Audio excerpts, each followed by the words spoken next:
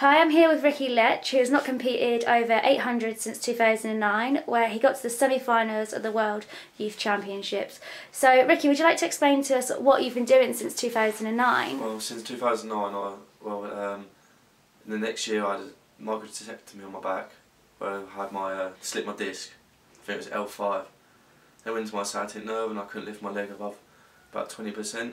So I had that done, and then since then I've been doing rehab. I have tried to, I rushed, I think back into 2010, ripped my hip flexor, so that just put me out for a whole season really. So I haven't really been able to do much. I just really struggled with motivation because of all the injuries and stuff like that. So hopefully slowly get back into it now. Okay then, so you're training with Craig Wimrow. Would you like to explain why you chose St Mary's? Well, I spoke to Craig when I was a lot younger, and I understood his background of speed and speed endurance, which I prefer. So the group is unbelievable. So when I knew I wasn't running very well, so I needed a big boost to try and get me back into the sport. I'm really enjoying it again since I've been back. The squad here have really helped me.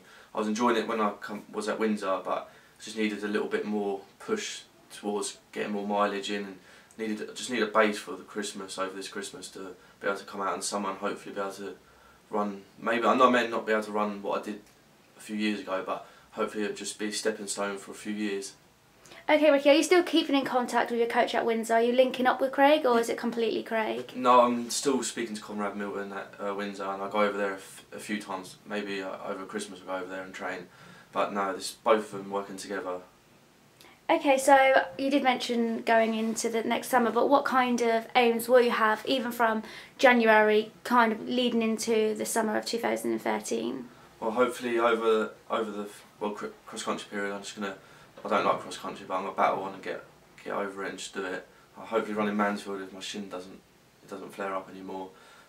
For summer, I think anything getting out there and running 800 is just a bonus. So anything I do next year is just a bonus, and take things from whatever I do next season onwards. Okay, Rikkie, well, from Eightlane we wish you the best of luck, and we hope your shin's okay for Mansfield. Thank you very much.